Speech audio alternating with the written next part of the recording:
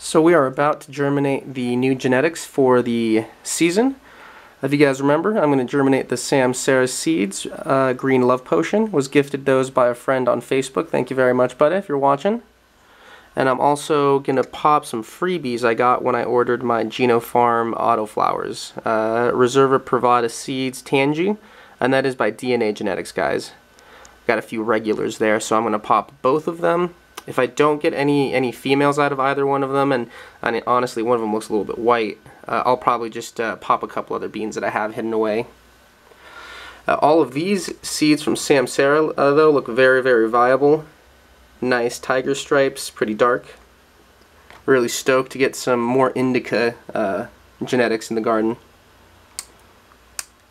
And just a quick breakdown on how I'm going to germinate them. I'm using the old-fashioned cup of water method. The water has been sitting out and was bubbled for about 24 hours to make sure all the chlorine is out. I'm going to keep them in this water for about no more than 24 hours, and that's a max. Usually I'll keep them between 12 and 18 hours. If the beans have not popped in that time, I'll actually place them in a wet paper towel for up to 24 more hours. Typically I'll have the little roots, little taproot breaking the seed in about, I would say 12 hours even usually. And if they don't pop by about 48 hours, I usually don't have the seeds germinate. Oh, it doesn't look like the camera's going to focus. But anyways, let's go ahead and drop these beans into the glass of water. I'm going to place them into my Winter Beer Fest 2016 glass. And the Tangies by Reserva Prevada will go into the 2015 Winter Brew Festival glass. Awesome beer. And just a little more info on the seeds. Let's see, I have to put this down for a second.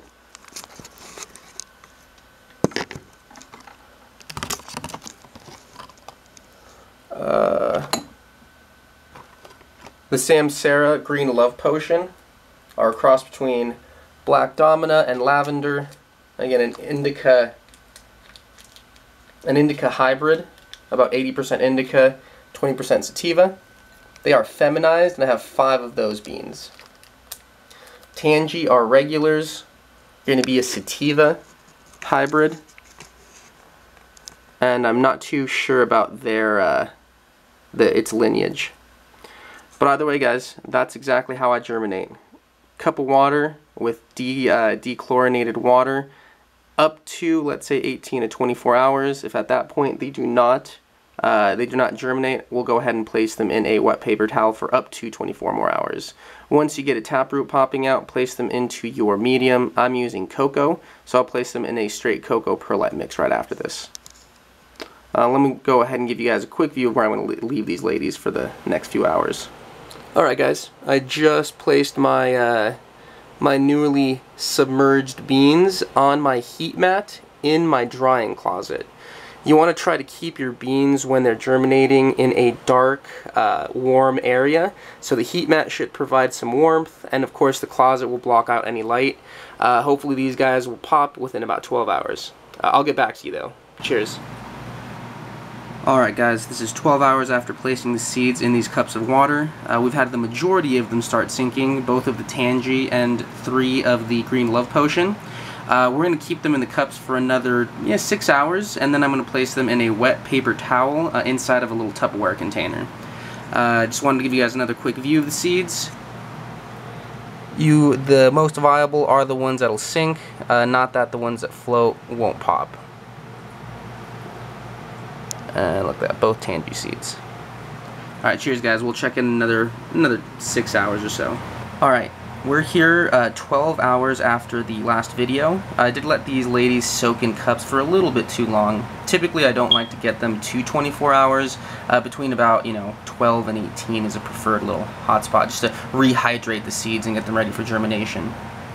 But regardless of that, I do have a few beans cracking their shells. It looks like I have both Tangie seeds down there showing their white little tails, and I have 1 Green Love Potion that's already cracked. And I still have actually 2 floaters. And not that that means they're not going to crack, just usually a bad sign. But okay, let me go ahead and get these ladies in their Tupperware containers. I'll be right back. Alright guys, 12 hours after placing the seeds in the Tupperware containers, I've got a nice long taproot on all of the seeds except for 1 green love potion. I still placed all of them in these either Rockwool cubes or rapid rooters, just in case that last one decides to germinate. And I soaked all of these little starters in water pH'd at 5.5, no nutrients. I'm going to place them in the clone dome on the heat mat in my little vegging station. I also put a little water at the base of this just so that the heat mat evaporates and, you know, just keeps it nice and humid. It also, I feel like when it fogs up the dome, I feel like it cuts down on the intensity of the light. And my biggest issue lately has been after the plants kind of break ground, the LED seems to fry them. So hoping that I get a little bit better success with this clone dome. That's everything I had for you guys though. Just wanted to give you a little view on how I germinate my plants. If you guys enjoyed the videos, like always, make sure you throw a comment down, like the video, share if you really enjoyed it, and like always, hit that subscribe button guys. Cheers.